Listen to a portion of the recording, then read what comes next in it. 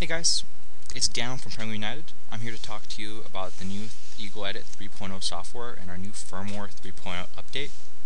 As you can see, we're going to be using the EagleEdit for our new Xbox version in this video, but everything we will learn here applies to the PS3 version as well. As you can see, everything looks very similar to our last EagleEdit. There's a couple new features that we're going to talk about as well. The interface that I'm using right now is going to look slightly different from the one you're going to be using because this is a beta, but functionally it's going to be the exact same as your version. So the first thing I wanted to talk about is how to update your EagleEye firmware in EagleEdit, one of the new features in this update. First thing you're going to need is a necessary bin file for the firmware you wish to update onto your EagleEye, which you will be able to download directly from our support page when we release it. It's important to note that this only applies to future firmware updates. It is not recommended for updating our earlier firmwares. So once you have the necessary bin file, which I have right here, the first thing you're going to want to do is you're going to want to place it inside of your EagleEdit folder. You won't be able to update the bin without it in the EagleEdit folder, so be sure it's there. Once you have it there, you're going to want to open up EagleEdit. Then the next step you want to do is you want to plug in your EagleEye with the switch set to play into your PC. As soon as your PC recognizes your EagleEye, you're going to want to press the bin button at the top of the toolbar, and then you're going to want to locate the necessary bin file for the update, which is this one right here. And then you're going to click open, and then you're going to see a status bar showing the status of your update. It's important to note that if you switch to another application during the firmware update, the progress bar will stop and it will sort of look like the updater has stopped responding, but in fact it is still working.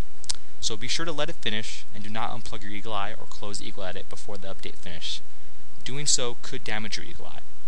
I'm going to demonstrate briefly what it should look like. So let's switch it and try to reopen it. As you can see, you get the not responding and it looks like it's not working.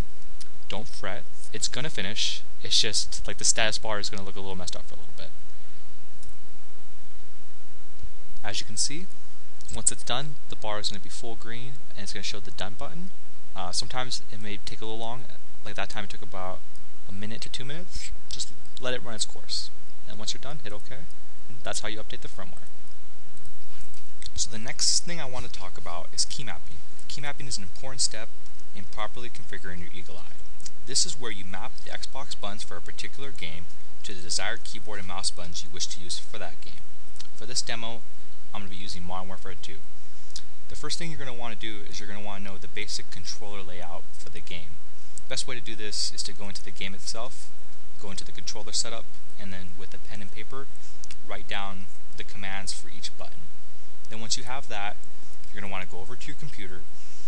You're going to want to take your EagleEye, move the switch to play, and plug it into your computer. So for this example, we're going to be key mapping for Modern Warfare 2. To save a little bit of time, I've already assigned most of the key map buttons already, but I've left 2 open to illustrate how to do it.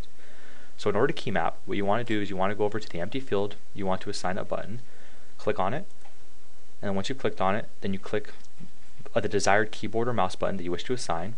In this instance, left trigger is aimed down the sight, so I'm going to want to click right click, so click the right click button. It's going to assign the right click, and then you're going to move over to the next empty field, click on it, and then assign whichever button, in this instance, left mouse. And then once you have all the fields filled out, then you're done with the key mapping for the controller. The next step you want to do in key mapping is you want to assign your scope mode button. What scope mode is it's a new feature that we've incorporated in the new firmware update. What it allows you to do is allows you to have 2 advanced calibration settings for one key map. Primarily, we decided to incorporate this feature in the new firmware because there have been a couple recent games like Black Ops that use 2 different sensitivities between the hip fire and aiming down the sight, which make calibrating for them very difficult. So with this new feature, now you can have a hip fire settings and then an aim down the sight settings. So what you want to do is you want to click on this initiate scope mode field. Initiate scope field essentially switches between your primary dead zone and sensitivity settings, which is right here on the left, and your secondary dead zone and sensitivity settings on the right. So like I said before, it's ideally used for your aiming down the sight, so you want to use the same button that you had for aiming down the sight.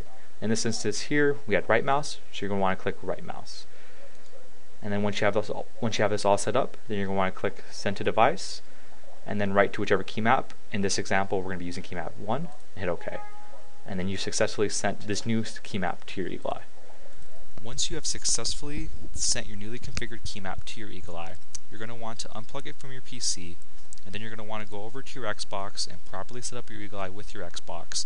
Then you're going to want to set up your Eagle Eye's in-game advanced calibration system for that particular game. This will not be covered in this video, but it will be covered in a separate video for our Firmware 3.0 advanced calibration system. Essentially, this is where you configure your Eagle Eye's dead zone and sensitivity for that particular game that will be hard saved directly onto your Eagle Eye for that particular key map. In this video, we're going to focus on taking those in-game calibrations that you have just done and saved onto your Eagle Eye, and then properly synchronizing them onto your computer in Eagle Edit so that you can save them. This allows you to save multiple game configs on your PC that can be loaded directly onto your Eagle Eye at any time as you switch between games. So once we set up our advanced calibration settings in-game for our Eagle Eye, we're going to want to unplug our Eagle Eye from our Xbox, take it over to our computer, and then we're going to want to replug it into our computer with the switch still on play.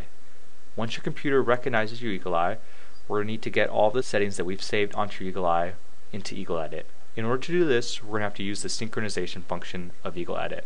So you're going to want to go to this top toolbar here. You're going to notice the synchronization button. You're going to want to click on that, and this is going to load what's ever been saved onto your Eagle Eye. It should take just a second. Okay? So this is our key map that we had sent to it earlier, and then right here is all the settings that we have for our Eagle Eye. Here's the primary advanced calibration settings that we have, and then here's the secondary aim down the sight advanced calibration settings. So once you have all this synchronized, the next thing you want to do is you're going to want to save this to your computer. So you're going to want to go to File, you're going to want to go down to Save As. We're going to want to save this as our Modern Warfare 2 settings. And then I like to save it in the save folder, so click on the save folder. I already have one from earlier, but I've sort of made this a different file name, and so we're going to hit save. And then if we ever want to retrieve this and resend it to our Eagle Eye, like say if we switch it to Battlefield 3 and then we want to switch back, then we're going to want to go to File, we're going to want to click Open, and then we're going to want to navigate to our Eagle Eye save folder, and then here's the settings we just saved, and then we're going to want to click Open. And then this is going to bring up all the settings that we just saved, and then if we want to send it back to the device, we just do the same thing we did before and send it over. This concludes our instructional video for the Eagle Eye 3.0 software for the Xbox version of the Eagle Eye.